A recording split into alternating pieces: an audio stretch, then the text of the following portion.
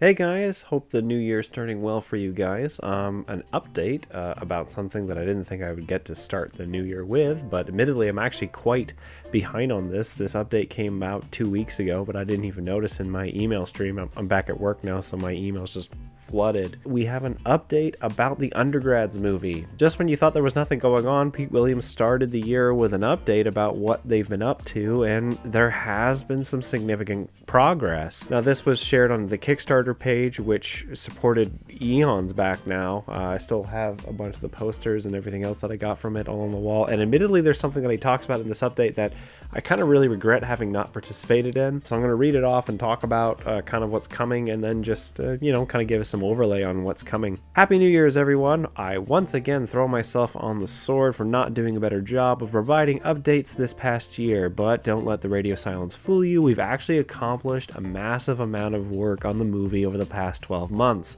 The epic scope of our script has required a ton of new designs to be generated, and in 2001 our small but dedicated team managed to crank out nearly all of them. And so what he shows here is 10 new locations and 150 props.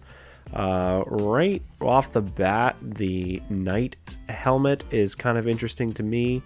The laptop thankfully does not actually give away the age of the film. The only thing that does here, actually, I will admit, is the segue. I don't know how they're going to kind of keep to the timeline, especially when you see the flip phone.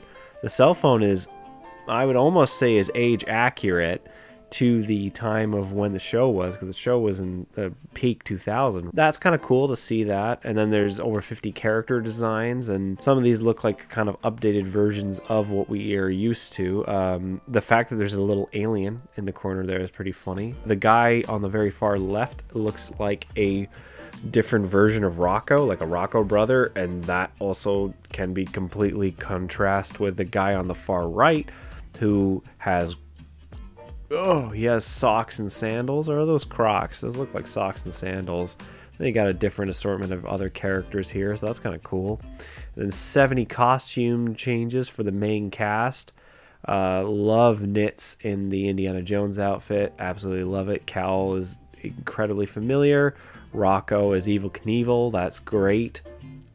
I like the Jess's outfits. Of course, Knits is also getting a Han Solo one. The fact that Cal is Legolas is hilarious. I don't know who the guy in the paintball outfit is, though. I don't know. I kind of find it interesting. There's not a lot of Rocco ideas, so that's interesting. Continuing on with Pete's update, and we're nearing completion on designing all the background characters based on you generous backers who pledged to one of the $500 rewards.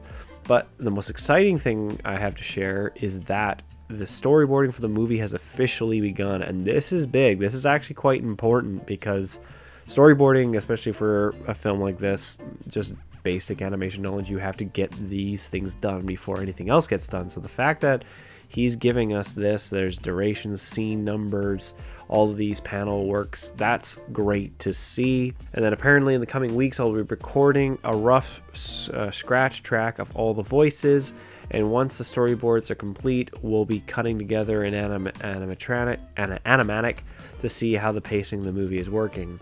Again, I can't thank you all enough for your continued patience and support. The next few months are shaping up to be really exciting as everything starts coming together.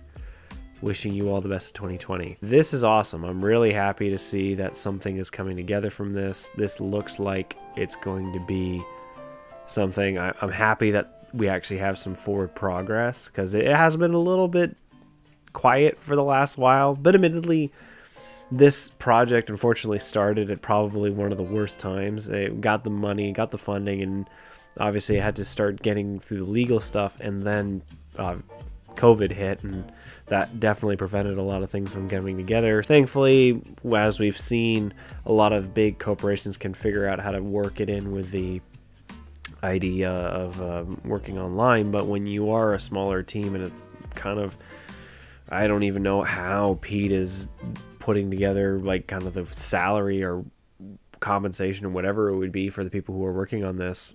I don't know, but I imagine that's a struggle. So I'm happy that we are actually seeing something from this. I'm very, very excited.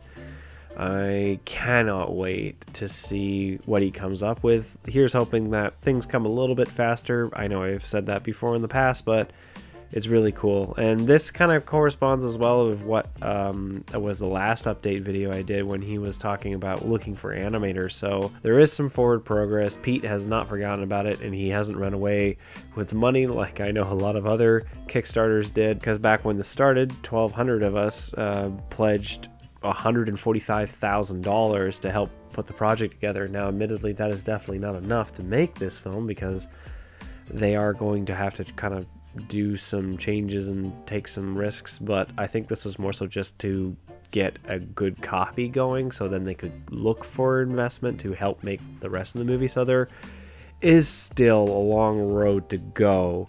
If anything, I would almost say that realistically we could probably see this thing coming out in 2024, maybe 2025 possibly. I'm still patient. You know what, we put the money in, we're seeing dividends from it. He already delivered all of the rewards. Now it's all about putting his hockey stick on the ice and just getting it done. So anyways, that's the little video update I have for you guys. If you guys want to check this out, go to the Kickstarter page, the Undergrads Movie Kickstarter page, and check out the updates for yourself. Until then, guys, hope you enjoyed the video. If you did, leave a like, and if you're interested in more, subscribe. Otherwise, see you guys next time.